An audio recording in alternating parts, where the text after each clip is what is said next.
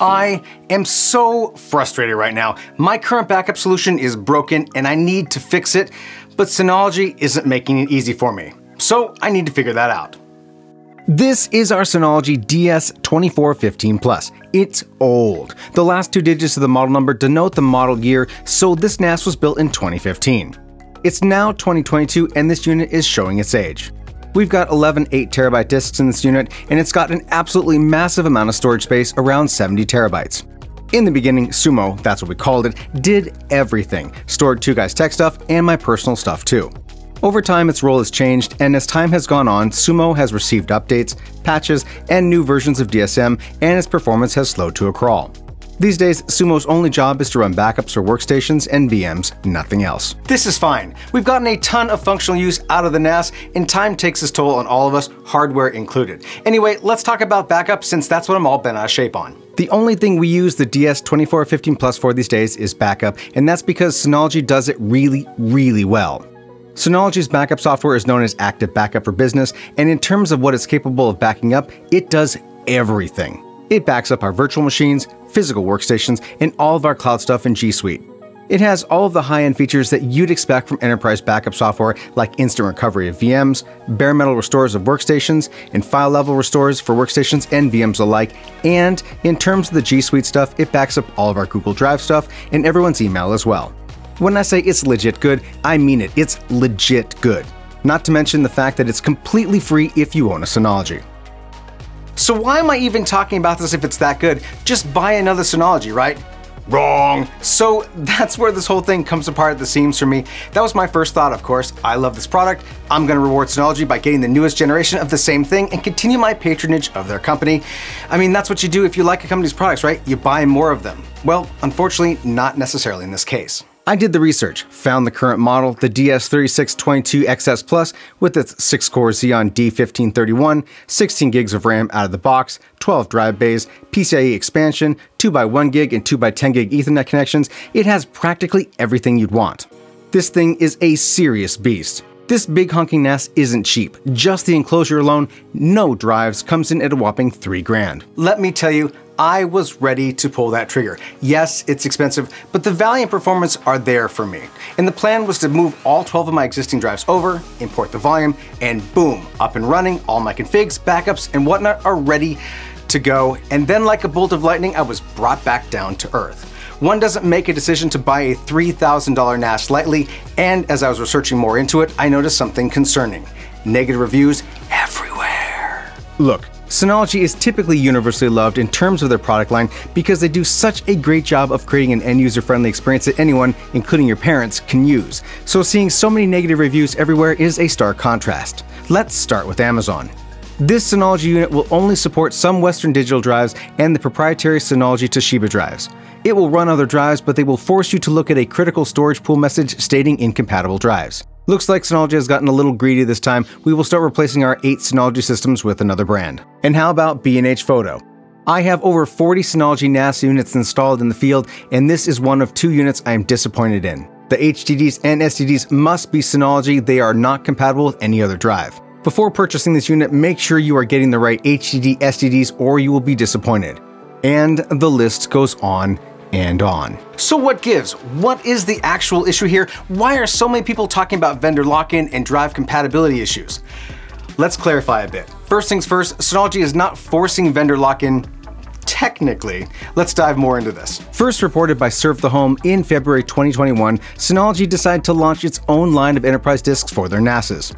These disks aren't made by Synology, but are rather rebranded Toshiba drives with tweaked firmware and a pretty new label. Synology's intentions were pretty clear. They wanted to sell disks that were designed, tested, and verified for the best performance in their SMB and enterprise-grade NASes. Synology would tell you that other storage vendors do this all of the time, and so for them to do it makes sense. On top of this, at least at the time, Synology was locking their SMB and enterprise NAS gear to only work with their own drives. Oh, and did I mention that the Synology branded drives have quite the premium over generic Toshiba branded versions? Feels like a shameless money grab to me. This, of course, led to public outcry from the user base because this sort of behavior might be reasonable from an enterprise storage system from Dell or HPE with their 4-hour turnaround and support, but not Synology. That's really not the space that Synology plays in. Plenty of people, including myself, who are in small businesses, buy Synology because we can build out our own NASes how we see fit with the drives that we wish. So, after major backlash, and rightfully so, Synology relented and allowed the use of unverified drives in the units that were previously locked down, but would throw out error messages and warnings that made the user feel like the sky is falling and that their storage volumes were on the precipice of destruction. Still kinda strong-arming people into using their drives. Now, they've made even more changes in response to the continued customer backlash about how they alert and display messages, but as it currently stands, if you put a non-Synology drive into your new NAS, you're gonna have a bad time. Enough history lesson, back to why I'm frustrated here. This poses a problem for me, one that's not easily solved. I need to be able to back up, and I had hoped that Synology would make this a no-brainer, but it didn't. So I started researching alternatives. I need to be able to back up my G Suite stuff, my VMs, my workstations, etc., and find agnostic backup software that provides such a feature set without spending a ton in licensing. In my professional life, I use Veeam as our enterprise backup solution. It does all of the things, and it doesn't really care where you store your backups as long as the throughput is sufficiently fast enough. I can build up a dedicated storage system on TrueNAS, for example, on server hardware and dump the backups there. That seems like a good idea until I had a very rude awakening. Pricing out Veeam was jaw-dropping. To back up what I've got right now puts a lot into perspective. Veeam has moved to a subscription licensing model, and based on what I need in terms of backup, the grand total came to $3,400 a year. Holy shit! And the numbers I've entered here is what my current backup environment looks like. That price has no room for growth in it. Veeam is a non-starter. Oh, and for those of you out there who say, just get the free version of Veeam, I'd love to, but it only supports 10 workloads for free. I'm beyond that with just my VMs alone. Dear Veeam, please increase the number to 20. Okay, thanks, bye. So this left me in a lurch. Do I suck it up, buy a $3,000 Synology and live with that unsupported drive message, or do I continue to look for alternatives? When I tell you that I spent a lot of time debating this, I mean it. I've been making this video now for over a month, so yeah. Anyway, I started digging further into the issue of the unsupported drive message and what that actually means from a storage reliability perspective. I can't just throw away 11 8TB drives because Synology doesn't think they're good enough, especially when they work perfectly fine in their older gear. So I started trying to find out how I might just bypass this whole mess, and I started seeing that there were clearly ways to do so. All that's really left for me to do here was to decide if it's worth the risk or not. So I did it. Newegg had the best price at the time, and I bought the system from them. Interestingly enough, Newegg will not let you return this unit once you've purchased it because, well, Newegg sucks, that's why. So if this all fails me, I'll have to figure something else out instead.